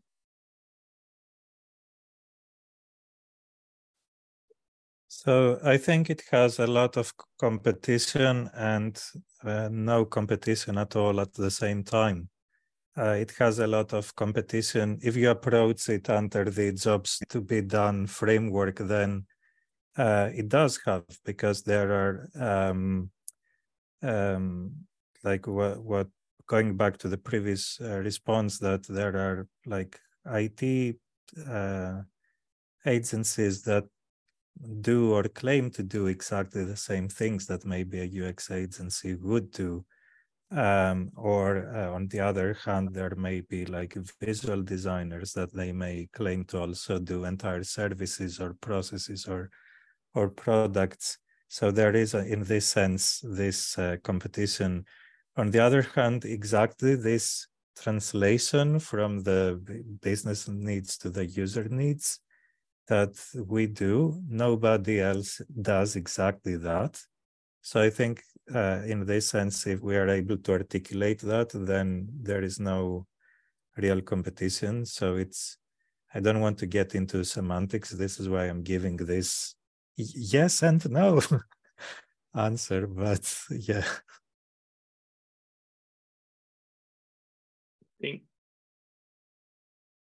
I agree. So there's certain level of competition, or there's competition, right? So when you see it, so if we look, unfortunately, so if you look into big IT consultancies, right, what happened in the last years, you look back, and how many the big fishes have been acquiring design agencies, right, or design consultancies, or whatever name you want to put it. But at the end, an entity fulfill of designers that they plug it inside their own entity, which has completely different DNA, right? And if this is happening, and you can see all the names of them, this is happening more and more. It's just because there's a business need. They will not do it because it's for free. They will not do it if they're losing money. They're doing it because there's a market demand, and then this is plugging it inside. And sometimes I can understand the business model or the business need behind, but sometimes it's really sad to see that some of these designers, talented designers, that they have been in this just design agency, when they are moved into these big entities, just they are gone, right? And then you see one after another one, and this is what creates a competition. Creates a competition in a really fat layer, but when you go into the design eye level, right? Of course, there's competition between designers, this agency, the other agency. But when we talk, and you can be from one company, me from another company, when we talk about design, there's no competition. We try to find solutions to move the things forward. We try to think as one, and I think that's the differentiator. Yes, there's competition in business level. When we talk about designers, between designers, it's more a healthy competition, and most of the times we try to help each other. So that's how perhaps it's kind of answering your question. Do you also have something to add, Stefan? I Yeah. mean, my colleagues said it all. It's the only thing should I even add there? Yeah, I think so. To what Javier said, they're then lost or as they lose their souls in there. It's like, why? Why do we need to lose our souls in there? We might lose. I am not the sketcher that I used to be. I am not the researcher that I used to be. So I lost a lot on the way, but I gained also a lot of ability to interpret other things and other areas and develop into other areas that I was not able to in my 20s. And I am for sure the weakest designer in product execution within my team, which is good. So I have selected my team members in the way of a minimum standard. So I am the minimum standard in there, but still, like I'm getting more gray, I'm getting more cunning, so I know how to leverage kind of things, and that is my advantage. It's like in sports. So I would less claim that it's losing your soul because I really want to think that I still have a soul. Um, but maybe like, okay, you lose some of the enthusiasm, maybe, but you gain more in efficiency and you start to lose less or you start to create less friction in yourself because like in my 20s I was a mess. I was having like 3 screens, 2 computers, like workstations and one uh, laptop, and then I was working Saturdays, Sundays as well. So that was not sustainable, not maintainable. These days I'm like, okay, now we switch off. Mm-hmm. Mm. Yes, I think that's I had a thought that occurred to me and it's completely it just came and it went. But yeah, I do think that yeah. So I think what Xavier, and correct me if I'm wrong, I think what you're talking about is sort of the other extreme. So one recent example is the Balenciaga scandal. The use of what was it? It's S&M content for children's products, and they had pedophilia material. So the one was like dominatrix dressed, or I don't know, S&M stuff, like the fashion. And the second one, after they were first asked to remove that, they did another shoot where they removed the very clear symbology, but they left documentation of a court case in the US surrounding pedophilia in the photo shoot. And when you zoom in, you can see that it actually refers to this case where they're trying to normalize and gain rights for pedophiles as as whatever. So I think there are very extreme cases where you do sort of lose your soul when you go into that territory. I think we all know that, if you sort of scam somebody out of their money, it's wrong. But to mess with people's children, that's a no-no. So, addressing the wrong and addressing the no-no, that's quite different worlds apart. You know what I mean? And I think that's sort of the area you're referring to, Xavier. Am I wrong? It's more, well, I think it's more extreme. You went completely more far away than where it was meaning. But no, but that shows what you mentioned. In this case, it's clear that comes onto the table of any single person. Doesn't matter the size of the organization. Should be go out. You should stand up, leave, don't do the project. That's the first message. That's it's like doesn't matter where you are. If there's something in this direction that doesn't feel and it's completely against any ethical or rational whatever. I don't know what would be the terminology. Just you should not do it. And this sometimes people feel pushed in certain organizations that you have to do certain things because you're in this massive internal competition. But I was not directly going into this direction. It was more like losing the soul of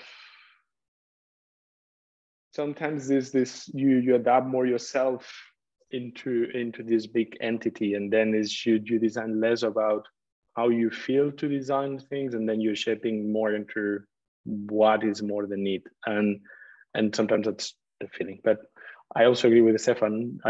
Doing this journey, just you learn a lot. So while you're losing hair, you're getting white hair, then you're just adapting into the needs that your body is requesting to.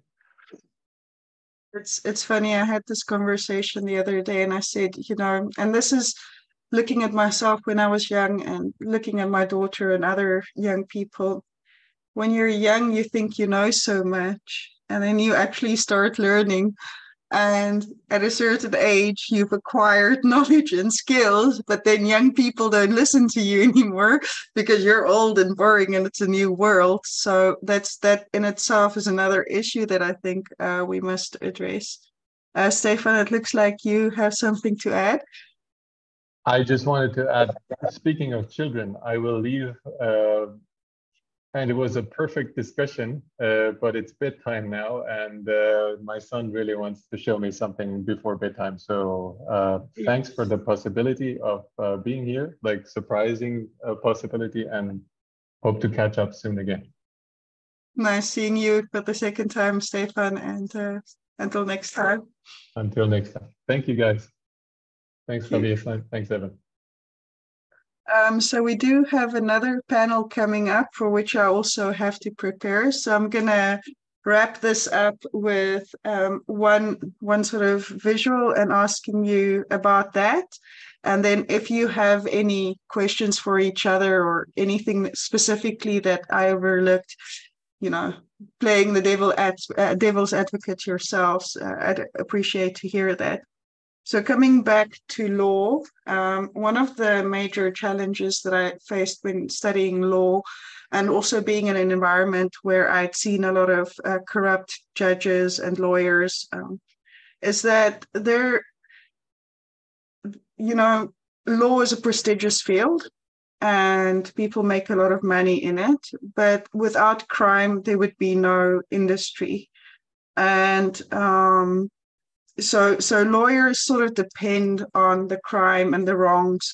And in certain cases, there are influencers or sort of, actors set in motion to create certain turmoils and challenges that, ensure that lawyers will always be needed.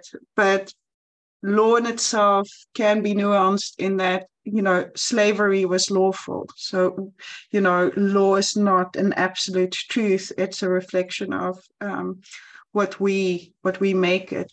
So with that in context, how can we eliminate, so accessibility, for example, sustainability is a better example. I'm not entirely convinced about sustainability. So for me, the world is here, and if it's not, it's not. We'll probably not be here to worry about it. For me, it's always more important to address what is now happening to people and what is the existential experience. For me, that's more important than the sustainable experience. And yet you will get people creating horrible experiences for people so that they can push a sustainable agenda. And that is very clearly, we know it as greenwashing. So what can we as designers do to eradicate this within our own field, and maybe also to solve those issues through our own endeavors?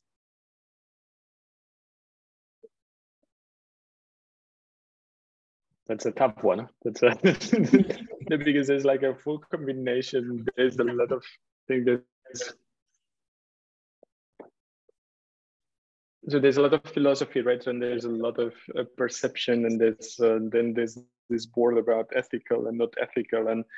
But I think eradicate is kind of a tough and a hard word, and I think we cannot do that.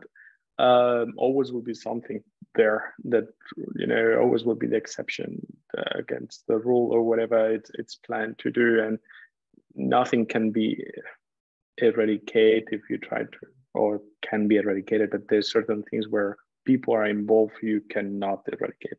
So it's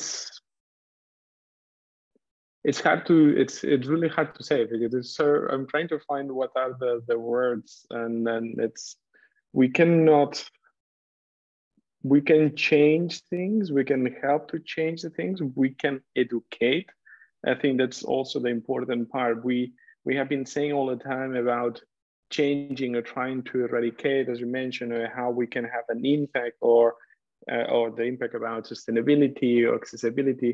But the only way that we can do this is by educating, or how to transmit the message, right? So if I go and I start doing my own battlefield, and I start doing my own thing, and I think this is what will be super green, yes, will be me doing something. But if I don't explain how this has to be and why this has to be, then it's really hard that the next generations, or the next generations of designers, or the next generations of engineers, or the next generations of politics, or the next generation of lawyers take this message and they contribute into this message, right? So, and I think that's perhaps the only way to resume this into the sentence, or trying to put it, because it's quite, actually, I think that will make me think a lot tonight, because it's quite a deep one, and now it's just a quick I'll answer. Be the little So please devil don't shoot on the your messenger. shoulder, Yeah. Xavier. Yeah, no, it's a good one, and I think how you connected with the law and all the topic. There has to be corruption to exist, lawyers and stuff like this. I think if we take this as a metaphor, and we try to transform it in what is the impact of a designer, and it has to be things that designer can work or have an impact on it, always will be things that designers has to solve. So that's for me the solution. And so designers, we continue finding solutions into the problems that we have daily. And if on top we can find solutions, and explaining why we find these solutions with a positive impact, it again falls into the direction of educating and kind of mentoring into the right direction. I don't know if this is wrapping up. Yeah. I think that mentoring is a big part of it in practice, because as Hannah Arendt was saying, it's enough to have for evil to happen, it's enough to have many indifferent bystanders, what she was calling the banality of evil, which is why I also inspired me to say that the UX is evil. Most people are not what Stefan was calling psychopaths. They are clearly a minority. But so many people do absolutely nothing, that all these things that Xavi said, we don't have to just let the active ones do them, but we also have to mentor like the indifferent bystanders to also participate in that and make it like normalize it. It has to be part of the job. Yeah. The sort of quote that I've heard is that sometimes great evils happen because good people don't take action. And so I think that's sort of a different variety. So you might be indifferent and not care, or not be affected, but you can also care and just not do anything, and it results to the same.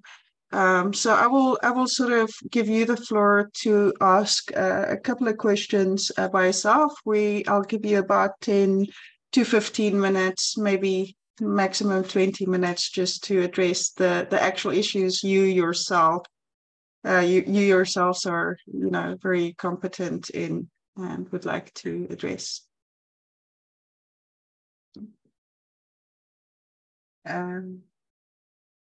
Evan.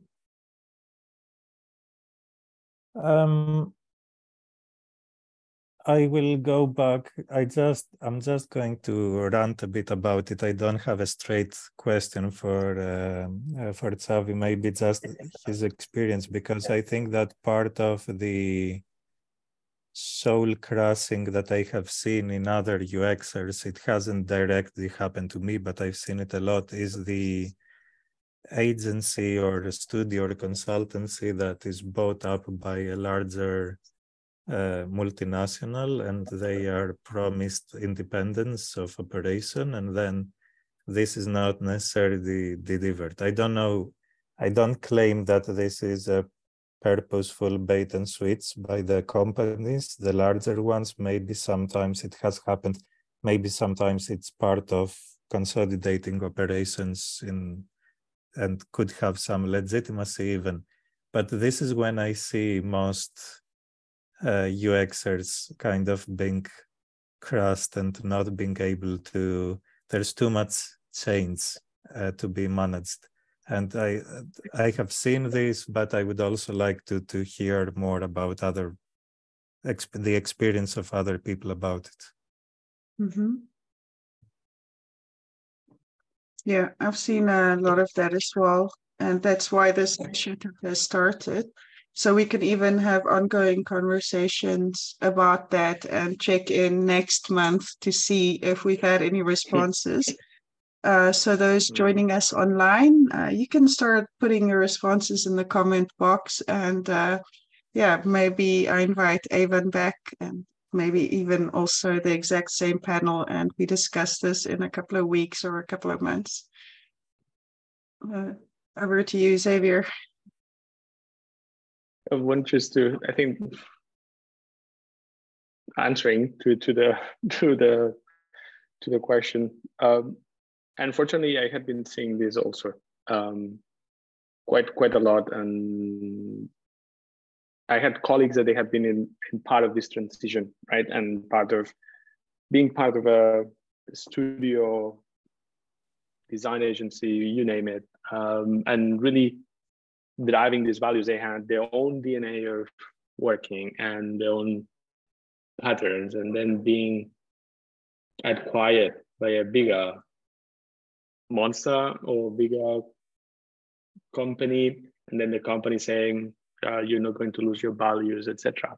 But by time this gets diluted, right? Because you start adopting your working model, your working process, your internal company processes, which these are sometimes not considered, how much implication these internal processes or how much impact that has in the way that people work, right? IT companies or business consulting companies, they have different process of working than a creative agency or creative, everyone is creative, but I mean design agencies. But when this clash sometimes, and when I see it, it's not considered on a board level, right? And that's what has to be changed. When these discussions are happening, when there's a merger and acquisition, and that's why it's important, the role of designers on that level, this has to be considered. And somebody has to raise a flag and say, this is how these guys are working. And this is how we work. And if you do this, you're going to lose 50% of the talent that you bought, because you don't buy the company, you're buying the talent of the company. And this is where sometimes they get lost, and they continue that, but the company is making such amount of tons of money, we're going to get all these accounts, but they forget that what the accounts that they have, what they are buying is the talent that is there. And then by not merging it, not understanding it, then they lose the talent, and guess what? They lose then the clients, right? So, and that's kind of the moral effect, and unfortunately is happening more and more. And just you only need to open the media, and then going back 10 years back and now, and then firms that have been driving us as a designers really in our studies, I want to be in that firm because, and then you look at it and now it's part of whatever other big organization. Yeah, so for me, question, the topic ethics is, I think it's really nice, right? And the question is how we can bring ethics inside big organizations. So since you brought another topic of big organizations, and sometimes these big organizations, they don't have the sense of ethics because they didn't learn it. And how we bring ethics into big organizations, that they just not only provide products, but they have impact into public sector, into politics, into, social organizations. I think that's the question, how to transmit this ethics and what can be the positive, or how we convince board members about ethics in the business side. I think that's the question. Mm-hmm. It's a very crucial question, Xavier. Extremely crucial. I think that's one of the best questions this whole evening, because it really gets to the source and how we go out with that. And I'd love to hear more from you and also those online on how you think we can solve these issues. So this is the final week of the Design for Tomorrow initiative for this year. Initially, it was going to be 1 week. It's 6 weeks. I've already extended it. I've worked like I've never worked before the last 6 weeks. So it will be next year that we continue these conversations. And I would like to challenge you. I'm going to be on your shoulders. I'm going to be the little devil and the little angel. And perhaps you can join me next year. So we'll be doing these panels. The plan so far is to start before the actual awareness initiative by doing a panel a month. And sort of if we can start collecting these questions with specific ideas and address it, perhaps we can then reflect that in the initiative next year. So for now, I'd like to thank you for your time and for your effort. Xavier, it's always a pleasure to see you. And Evan, it was great meeting you. And I think you should be a little bit more confident and understand when people say the boring, they're just being teenage boys. You're so frigid. Because it's an important topic. And it's boring for people who might be challenged by it. But if you have an intellectual mind, as all professionals really should, then it's a pretty exciting topic. I break on this. So it's fully, first, thank you. It's always good to be with talking with you. But I think the topic ethics is not boring. I think people it's a word that has certain bias on it, and people has a wrong perception about what it is, but they're not aware about how interesting it is and how much is on our daily lives, right? So from politics to any product that we're using, and then also opens completely different gate about when you think about, should I accept to use this application, this data, this, makes you think. And the question is, and it's also what we spoke through the panel, how this is transmitted into the schools, into the education, into, education systems. And we have people like Ivan that is able to do it. And I think that's to cheer up. So nothing to be boring. I think it's a super interesting topic. Awesome. Also, thank you for the organization. It seems like incredibly a lot of work. I'm very happy that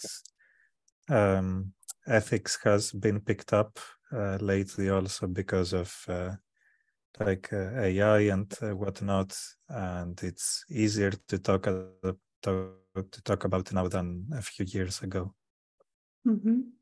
Indeed. And for anybody really interested in ethics, Trina Falbe, she's been a participant like Xavier on Design in Focus, and we talked about ethical design.